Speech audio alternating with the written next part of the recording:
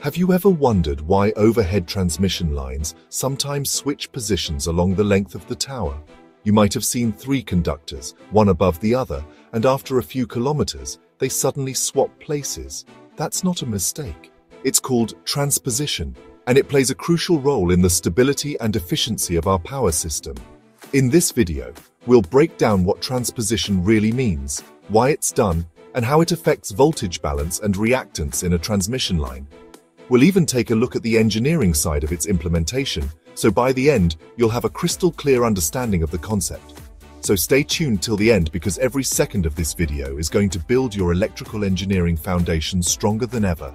And if you're new here, don't forget to hit that like button, share this video with your friends, and subscribe to Electrology for more in-depth content like this. Also, if you find this helpful, consider supporting us through the thanks button or join our exclusive membership by clicking on the join button below. Let's start from the basics. What do we mean by transposition? In a three-phase transmission system, three conductors carry current from the generation station to the load center. Ideally, these conductors should have identical electrical parameters like inductance and capacitance. But in practice, that's not the case. Due to the physical arrangement of conductors, say one conductor is placed at the top, the second a bit lower, and the third at the bottom, the distances between the conductors and the ground aren't equal. This causes asymmetry in the inductance and capacitance of the lines, and that can lead to voltage imbalances, unequal line losses, and unwanted interference with communication lines. To tackle this, we use a technique called transposition. Now you might ask, why go through all the trouble of rearranging the conductors? Well, transposition is carried out to equalize the electrical conditions experienced by each phase conductor over the entire length of the transmission line. Since the physical location of each phase, R, Y, and B, affects its inductance and capacitance, any one conductor staying in the same position for the whole route would experience different electrical characteristics compared to the others. By interchanging their positions at regular intervals, each conductor is exposed to all positions, top, middle, and bottom, and hence, all three phases experience a kind of electrical averaging out. This helps achieve balance in line impedance, reduces voltage unbalance, and minimizes disturbances or electromagnetic interference, especially with nearby communication lines. Without transposition, these problems could accumulate over distance and affect power quality and communication reliability. That's why, even though it might seem like a simple swap of positions, transposition is a carefully planned and extremely important part of power transmission engineering. Let's talk about the actual implementation.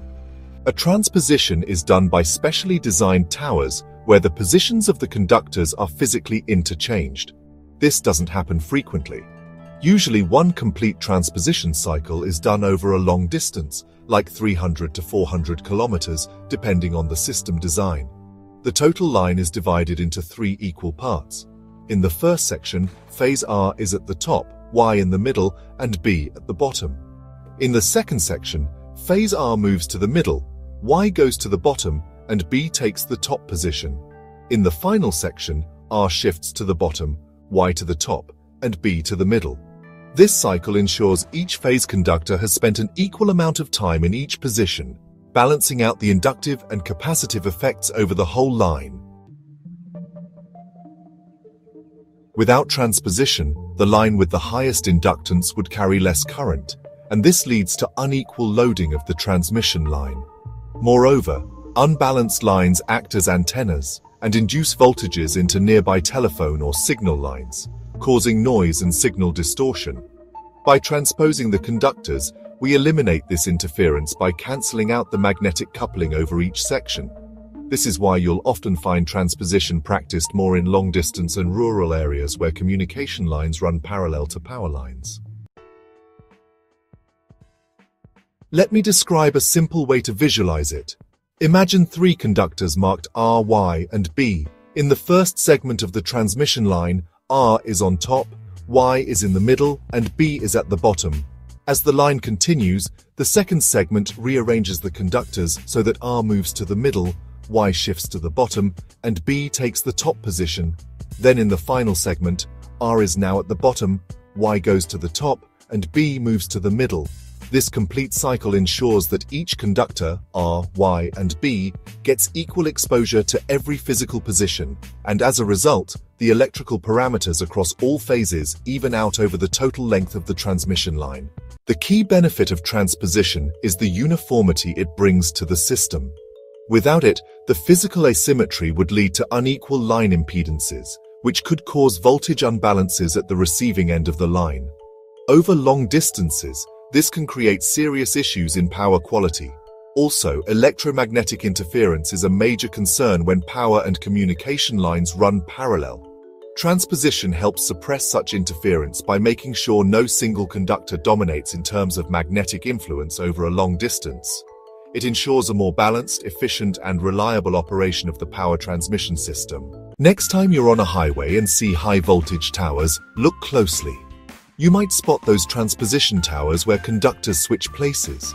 It's a subtle but powerful feature that keeps our grid running smoothly. I hope this video helped you understand the importance and working of transmission line transposition. If you enjoyed the explanation and learned something new today, please leave a like. It really motivates me to keep making such content. Don't forget to subscribe to Electrology and share this video with your fellow electrical engineering friends. And if you'd like to support the channel, please consider clicking the thanks button below, or join our member community through the join button for exclusive behind-the-scenes content and early access to videos. Until next time, stay curious and keep learning. This is Electrology, signing off.